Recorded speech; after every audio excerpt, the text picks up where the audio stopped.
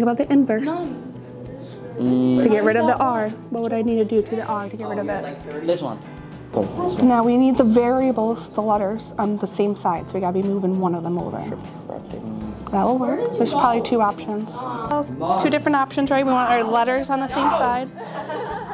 Yes, double candy. How you doing, Meredith? No. Did you look at first? Ooh. Oh, I'm at a million. Why would I swap with her? Oh my god! If we want to move the variables to the same side, what could I do? Go for it.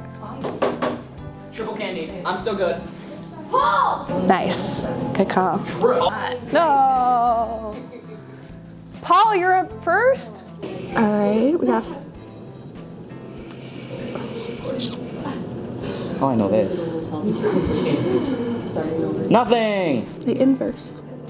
Ah, yeah. Yep, nice. See? Correct order of steps.